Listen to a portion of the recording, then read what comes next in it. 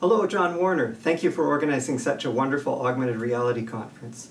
And hello to all my fellow MIT alum. My name is Steve Mann, and this is the world's first wearable augmented reality computer, which I built in my childhood back in the 1970s. And it has antenna terminals. I can connect different things up to it, pick up different signals. It allowed me to pick up television signals and radio waves and sound waves and so on, and to display those as an augmented reality overlay through persistence of exposure. So I would wave this light stick back and forth, and these lights are connected to here. There's 35 lights in 5 groups of 7 connected by 12 wires.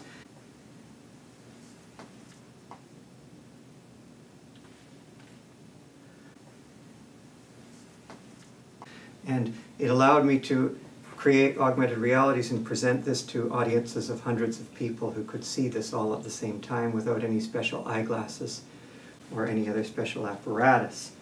And so the electric lights that were there are 35 of them. I've just here got one electric light connected to this apparatus.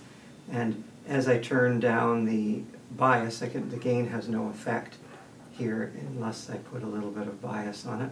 And so there's a bias control that allows me to put a little small amount of bias. I can increase it or decrease it. And say if I've set it to about there, kind of a moderate amount of bias, I've got a surveillance camera here. And when I come in front of the field of view of the surveillance camera, the lamp glows more brilliantly. And when I go outside of its field of view, the lamp extinguishes. Again, if I come into the field of view, the lamp comes on and it goes off. So as I swing this lamp back and forth, up and down like this, in a sense it paints out through persistence of exposure, if I wave that bulb around in a dark room, a pattern of what the camera can see. And if I block it with my hand, if I've got the light glowing and I stick my hand in there, it extinguishes the light. And if I come up above my hand, it goes back on, and then it goes off because it's outside of the field of view of the camera. Come back on again, go off again. Underneath my hand it comes back on again, and then goes off again when it comes outside of the field of view of the camera again. So you can see here I've got an augmented reality overlay.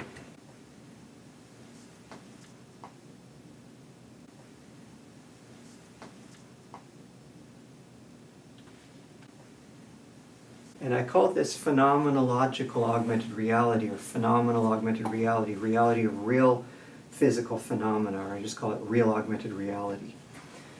As an art form, in some sense I was a cyborg performance artist waving this thing around, showing people in my childhood all kinds of different phenomenology.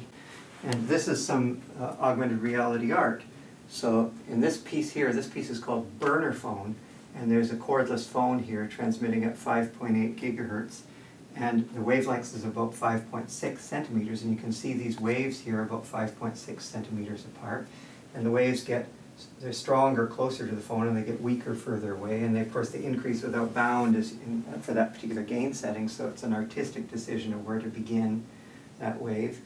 You'll see here there's an anomaly. Right here it gets a little bit weaker, and then it gets stronger again. Why does that happen? Well, this is from reflections in the room. There's multiple reflections of these waves off the walls in the room, and creating constructive and destructive interference, and there's a various pattern to the room. So this particular art piece is only valid in the room in which it was recorded. If it's moved to a new location, you almost have to make a new one so that it's valid in the new location. Here's another piece of art, and this one is from a phone that transmits at a lower frequency, and you can see the wavelength is longer. And these waves are not just a simulation or representation of the phenomenology, but these are the actual waves from the phone.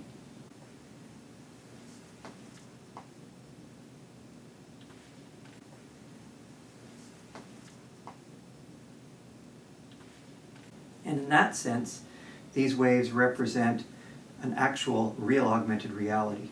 Here's another example of real augmented reality here. I've got this sound wave cut into this piece of wood here, and the tool path is carved into the piece of wood.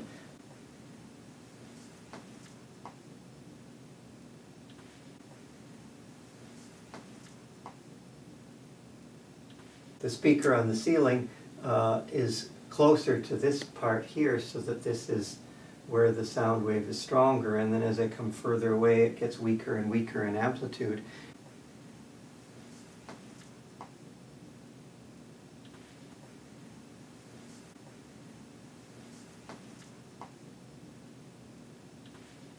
And you can see also there's multiple harmonics visible. This is an A440 with a wavelength of about 30 inches or so. And so it just repeats again, but you can see that you see multiple harmonics. And this lock-in amplifier, in a sense, this apparatus that I invented and built is a form of lock-in amplifier, a special kind of lock-in amplifier that provides all the harmonics of the signal at equal amplitude.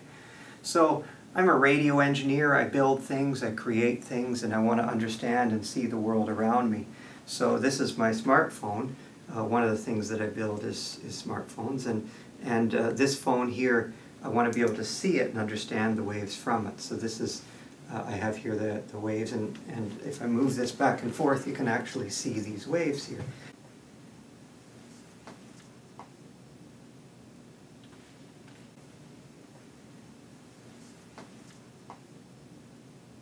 And you can see that as I get closer to the smartphone, the waves are stronger, and as I get further away, they're weaker. So now I can actually see that wave in real time coming from this smartphone. And now if I go through a book here, for example, a nice thick book I put in front of the smartphone and hold it like this, you can see that the wave is a little bit weaker. And if I put a big stack of papers in front of that book, a nice big envelope that I received, and move that, you can see that it decreases the amplitude of the signal somewhat.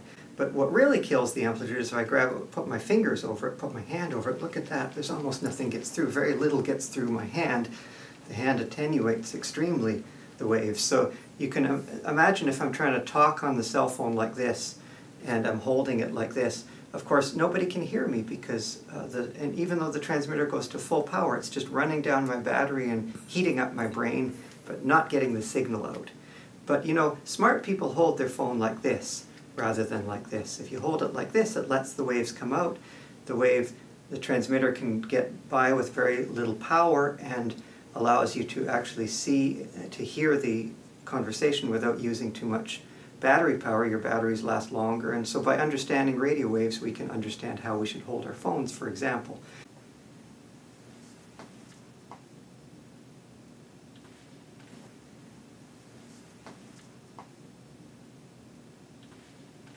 But more other applications, if I'm a microwave engineer and I'm looking at microwave ovens rolling down the assembly line, I can actually see the microwaves leaking out around the seal and see which ovens are leaking and which ones are not.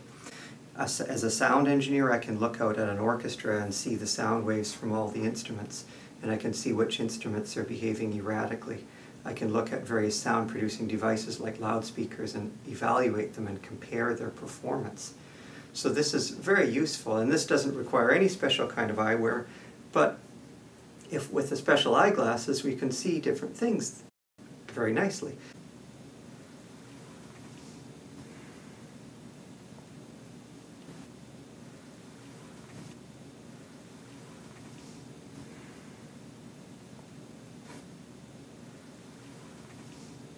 This is the PiTap, the Raspberry Pi iTap. This is an open source iTap that anybody can build. Just come to our Instructables website. We have lots of Instructables at instructables.com on how to build augmented reality. So you can look at this and see and understand the world and build these eyeglasses yourself. This is the Mind Mesh. One of the things I really like doing is meeting up with smart people. A lot of my students are super geniuses. Chris Ameny, the CTO of Interaxon, we founded a company called Interaxon. James Fung, Chris Ameny, and myself and Ariel, and we made this company that makes brain sensing headbands, which are now available in Best Buy stores all across North America.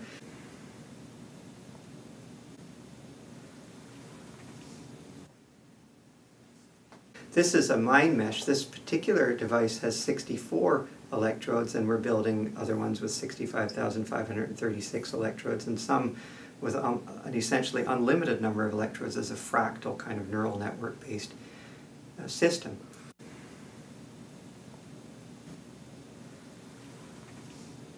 I really enjoy connecting with super smart people who like to have fun. I mean, the main thing is to have fun. So I created this thing called Humanistic Intelligence Foundation.